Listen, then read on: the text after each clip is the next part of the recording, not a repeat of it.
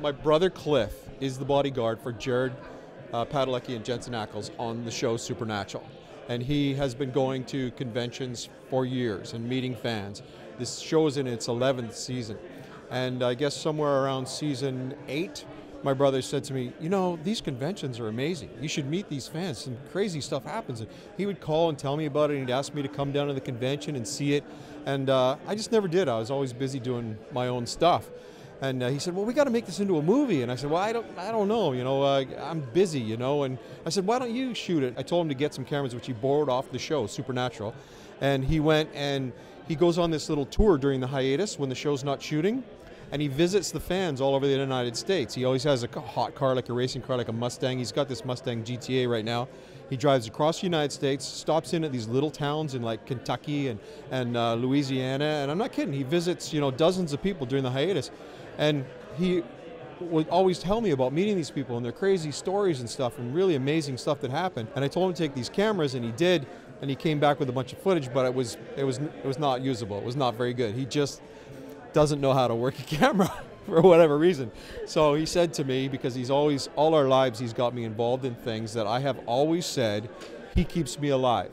Because he'll call me up and say, hey, we're going to learn how to race rally cars. I'm the driver, you're the navigator, so I've signed you up for navigator school.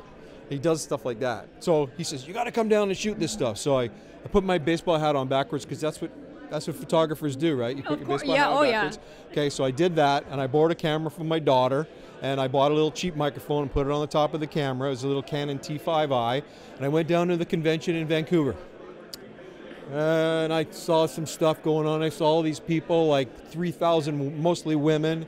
And then I started watching a little more closely and listening to the people talk. And I went into the photo op, where the people getting their photo ops, and they're coming out, and they're crying their eyes out. And I said, hey, you know, what's happening there? And they talked to me with an accent. And I'd say, where are you from? Well, I'm from Germany. I'm from Brazil. I'm from Tokyo, Japan.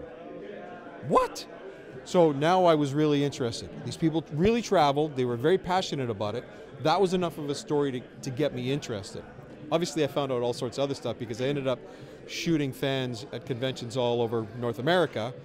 And then the two lead actors said, we'll be involved. We'll contribute. So I interviewed them. And that changed everything, because all the other actors said, we want to be in it.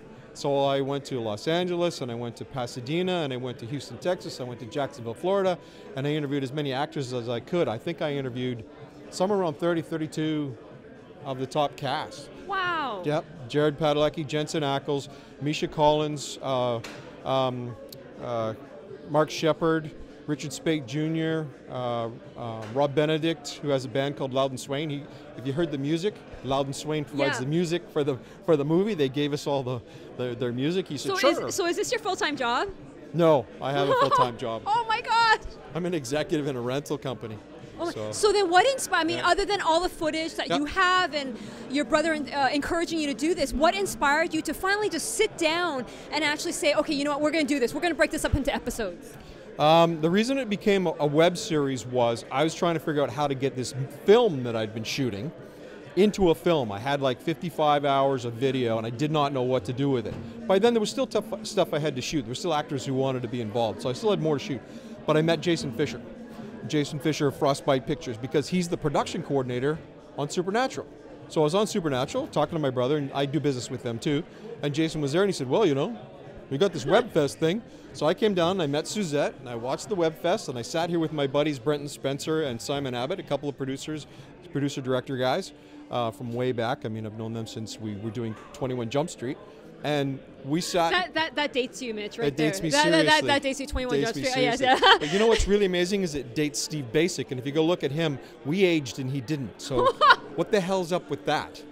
But anyway, so I sat here and I went to all the seminars, and I listened to Jeff Young, and I listened to a bunch of people talk, and I talked to Jason, and he said, why don't you make it into a web series? Okay, so we took all the footage we had, and I wrote little synopses. I didn't write full scripts, but I wrote like a one-pager for each, and we started breaking up the stuff that we had into these 9 themes, and that evolved into the series. And then I ordered the series in a kind of an arc, so that it would have a peak and then a conclusion.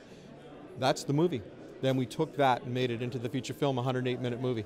You make it sound so easy, but No, what? it's not easy. But what would you do differently then with what you know now? I would be more careful about what I shot, because I know that it's important to capture good sound. There's a lot of stuff I learned about, well, actually I learned about photography and sound capture that I didn't know.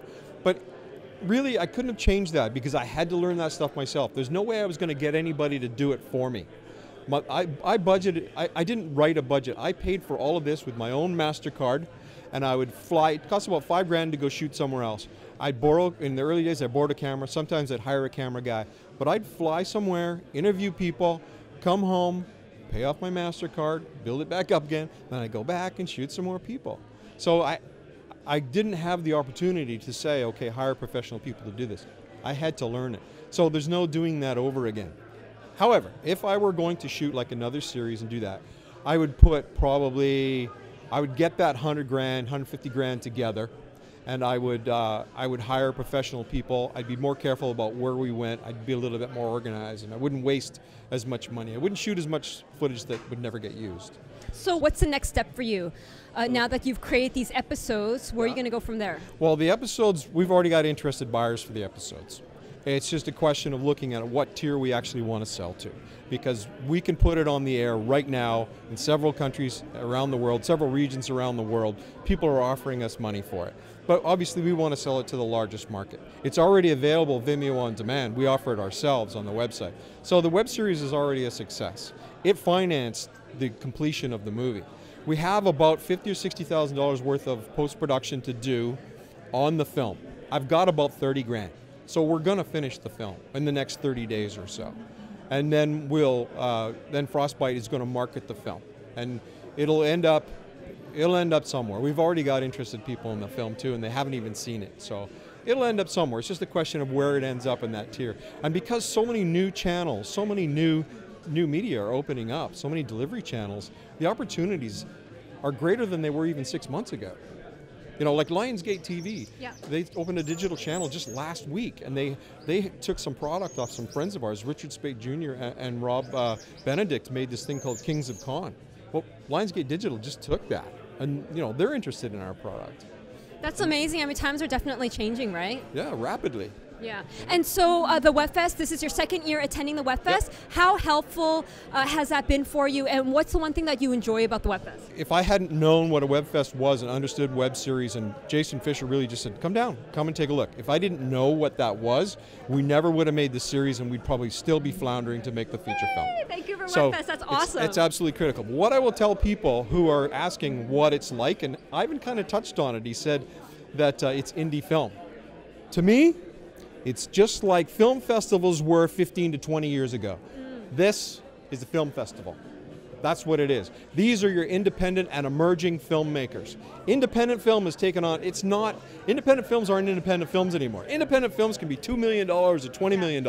For me, an independent film is like guys like me, the guy behind that camera, the guy behind that camera, getting a few friends together, getting a solid story and not worrying so much about post-production and video capture and just doing the best you can with the equipment you've got. But understanding that the story is key and making that. And if it doesn't sell, who gives a shit? Yeah. Make another one. Right? I love this guy. I love this guy. Thank you so much, Mitch. Thank you. And it's been so inspirational just watching those episodes. It's been so incredible how a TV show can inspire so many people globally, really. Yes, it's a global impact. And it's just like one water drop, and it's just a ripple effect. It's amazing. So thank you for sharing that with us. One more thing I want to say. Yeah. It's never too late. Yes, most of the independent people who are coming out here are young people, and God bless them all. I'm 58 years old. God bless you, Mitch. God bless you. Great power. Great power.